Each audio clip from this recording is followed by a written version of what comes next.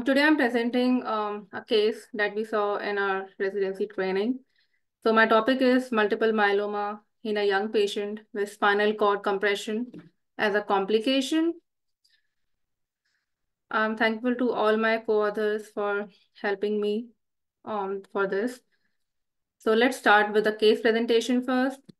So a 40-year-old female who presented with abdominal pain since last one day to the ER. Then on examination, we found that there was tenderness present in the right side of abdomen. And this was a significant examination finding.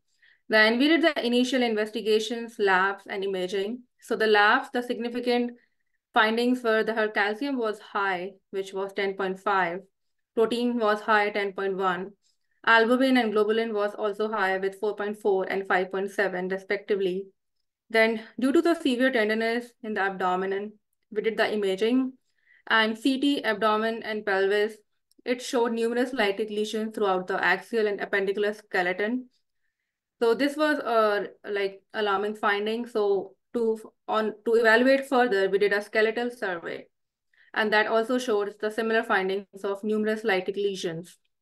And then we had some differential diagnosis in our mind. So we evaluated further. We did the protein electrophoresis with immunofixation. It shows the IgG lambda M spike. We did the heme-onc consultation, and they suggested to do a bone marrow biopsy, which we did.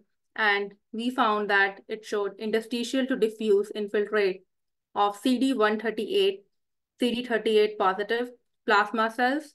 And they were approximately 50 to 60% of nucleated cells.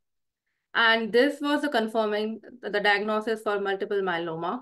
So and then after that, the heme-onc was on board. They did a PET scan and that showed innumerable FTG avid lytic osseous lesions and a lesion at T5 that extended into the spinal canal. So after that, patient was discharged and follow-up was given with a heme-onc. So her treatment was started. They started the radiation therapy first, and the 2000 CGY was given in 5 fractions over 5 days.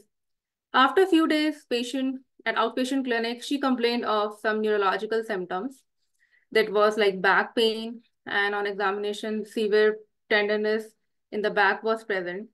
So evaluate that, we did MRI thoracic and lumbar spine, and we found a new pathological fracture of T5 vertebra with 4 mm bony retropulsion and 70% vertebral body height loss and severe spinal canal stenosis at T5 level with edema of the cord due to compressive myelopathy. So this was not present before when she was hospitalized. This was something new that as outpatient follow-up she developed. So after these findings, an emergency surgery was done, which was a T4 to T6 laminectomy, and the tumor was removed and fusion was done from T3 to T7. And we sent that mass for the pathological biopsy, and that showed a dense infiltrate of atypical plasma cells, which showed strong positive staining with CD138, and which also confirmed that it was also like a complication of multiple myeloma that went into her spinal cord.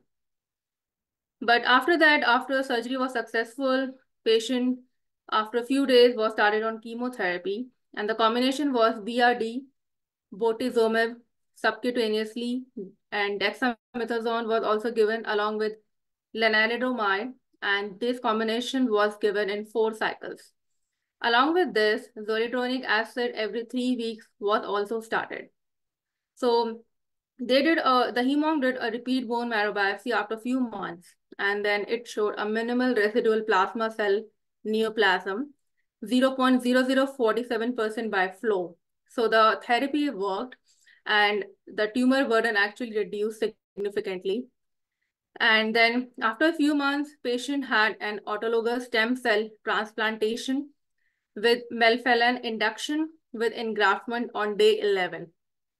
And after that, patient now is in regular follow-up with the heme-onc clinic, and she has minimal residual disease now. So I presented this case because usually like multiple myeloma is more prevalent and common in the older age group.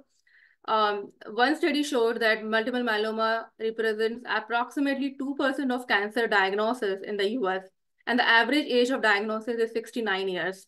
I also showed my reference below for this study.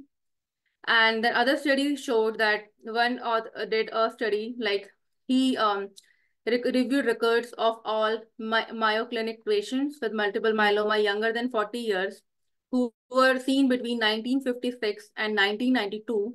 And he found that frequency of multiple myeloma in patients younger than 40 and 30 years was 2.2% and 0.3% respectively. And another study by Sharma et al., he found that multiple myeloma patients diagnosed between 2010 and 2015, he reviewed all those patients and found that 7.8% of multiple myeloma patients had a spinal cord compression. So I presented this study because this was a rare diagnosis, like a young patient who's presenting with abdominal pain. We had few DDs and this was not something common. We had the clue when initial labs and imaging showed something, and this was something rare, which is not in the literature very common. And patient had like the treatment therapy, which was actually successful, and the repeat bone marrow biopsy showed minimal residual disease. So I wanted to show the treatment plan that we did. And also the third thing is she developed a spinal cord compression as a complication, which is also seen very rarely in a young patient. So we like presented like what treatment we gave, and after that patient is doing good right now. So that was my main objective of this study. And like future research can be pointed out, right? If we can find out like if multiple myeloma, how many patients we are getting disease in like young patients, and what treatment strategies are successful. So this would be our like future point of research from this case report. Thank you so much, everyone.